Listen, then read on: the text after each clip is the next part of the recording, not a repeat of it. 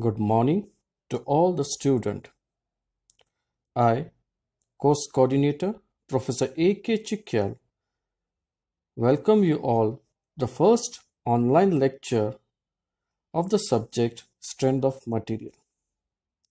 All the students of Mechanical Engineering third semester are hereby requested.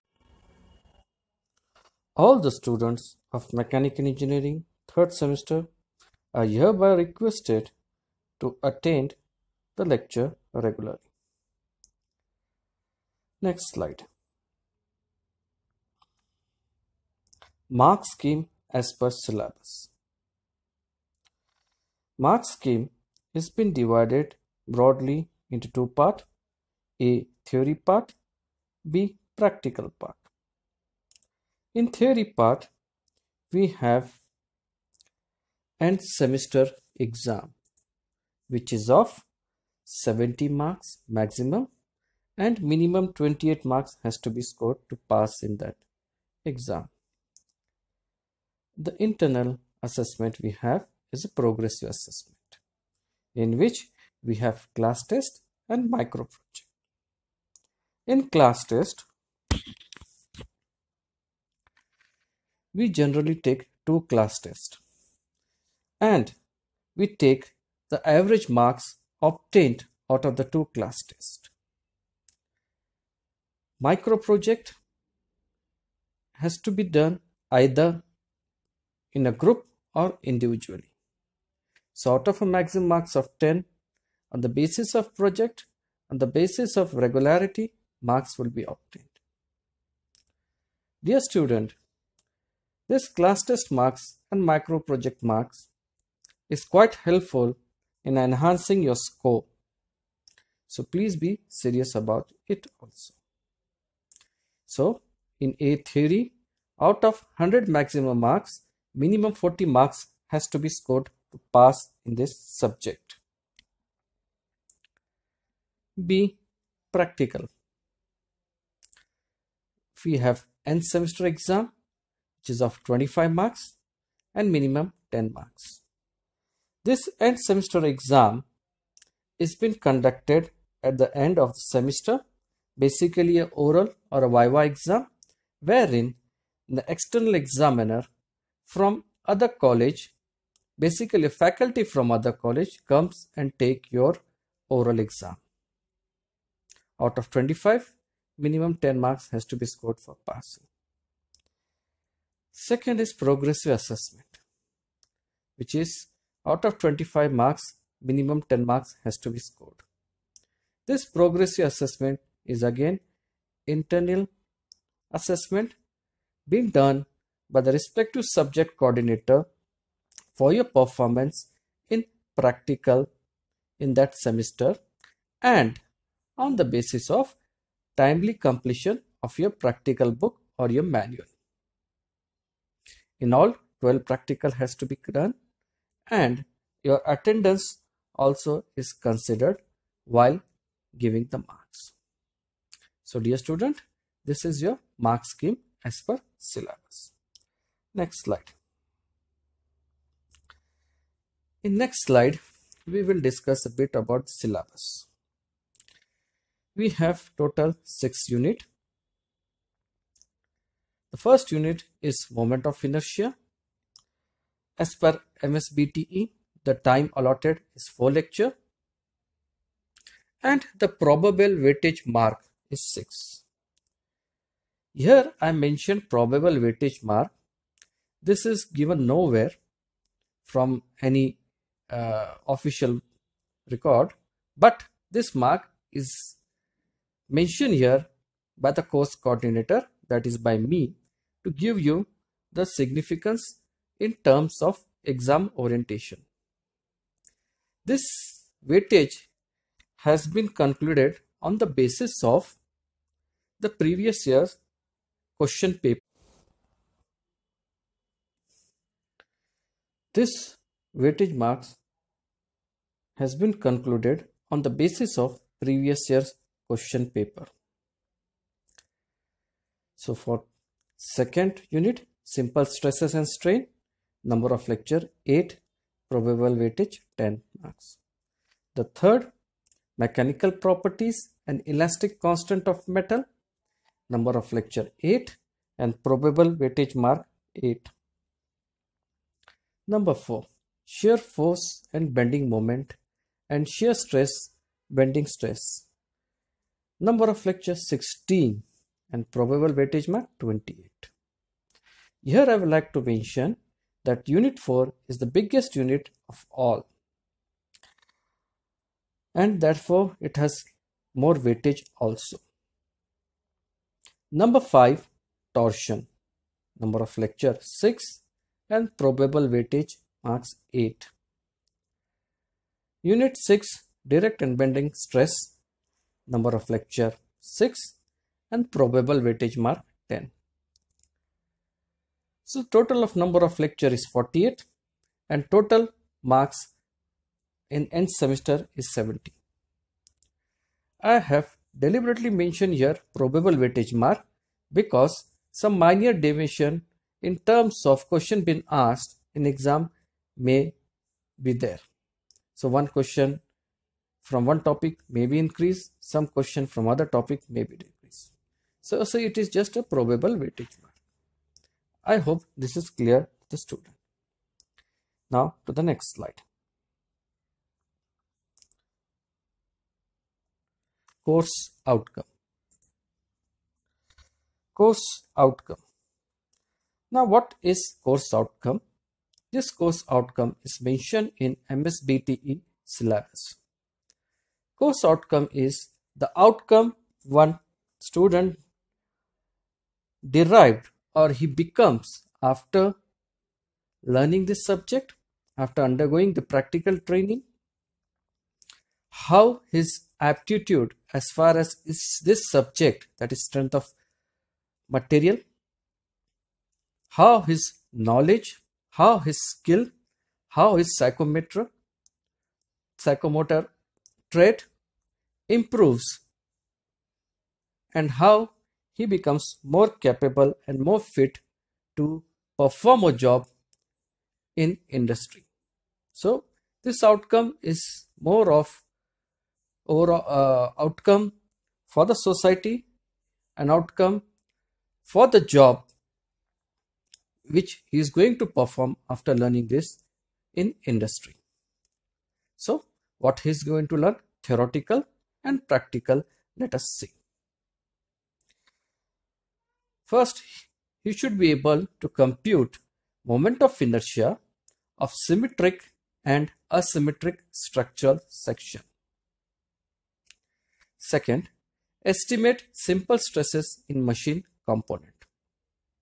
Third, to perform tests to evaluate mechanical properties according to Indian standard.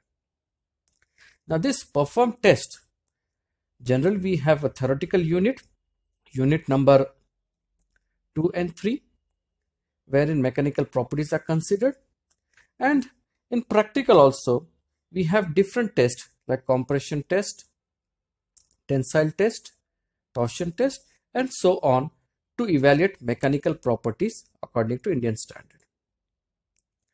So next slide now.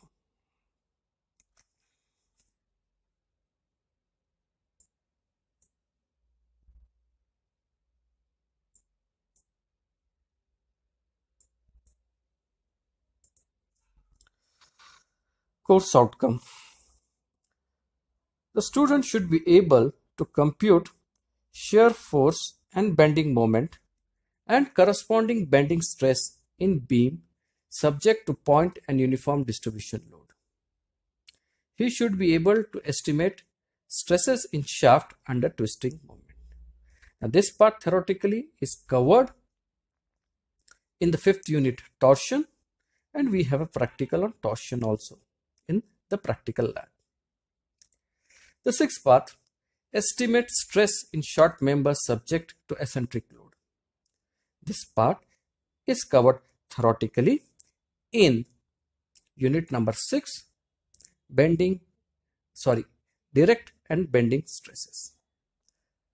So I hope you have got a fair idea of what you expect from this subject. what you want to get from this subject, how this subject is beneficial for you in industry, what are its application. At very superficial level, I have tried to explain this, and hopefully and gradually you will be able to understand the significance of this subject. You will be able to correlate this to industry as we continue gradually with this course. Next slide.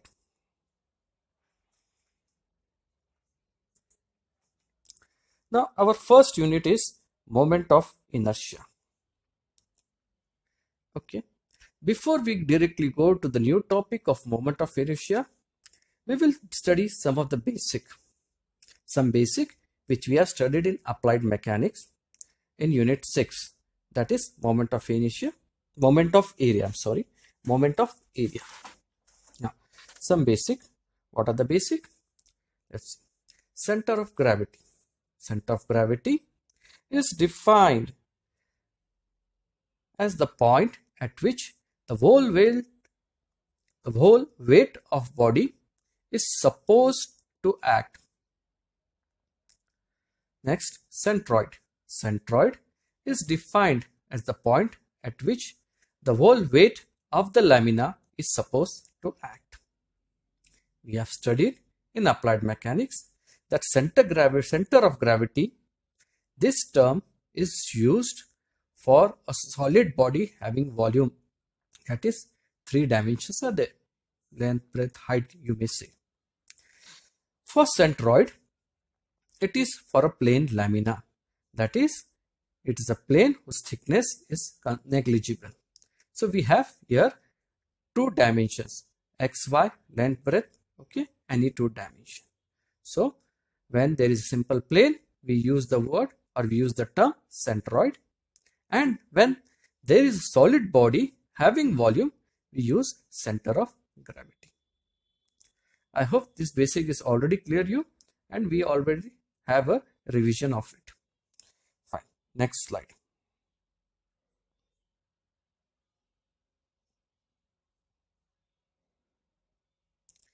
Basic of moment of area. Again, in applied mechanics, we have studied this basic. On the basis of Varignon theorem of moment, we have studied moment of area. It is defined as the algebraic sum of moment of individual areas about any axis of reference is equal to moment of area about the same axis. I will elaborate and explain this in the next slide. Next slide.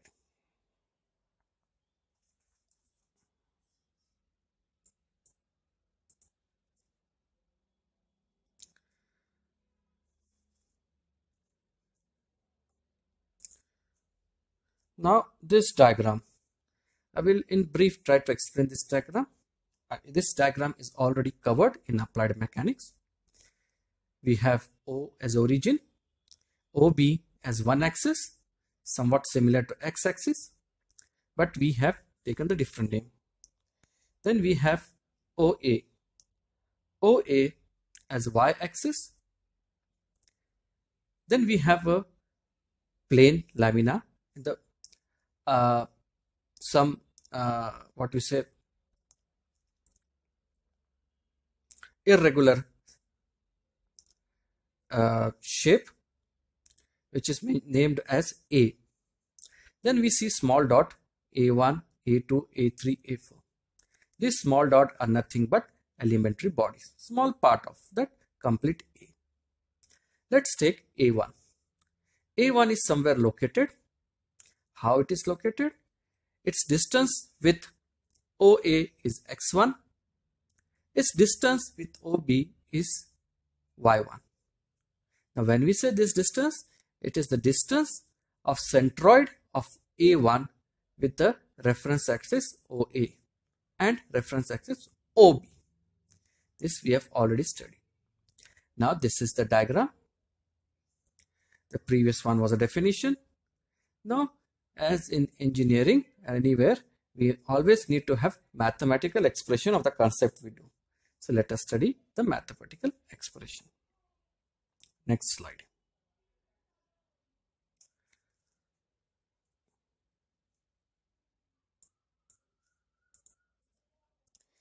Now, mathematical expression of moment of area. Ay is equal to A1 Y1 plus A2 Y2 plus A3 Y3 and so on till An Yn. Ax is equal to A1 X1 plus A2 X2 plus A3 X3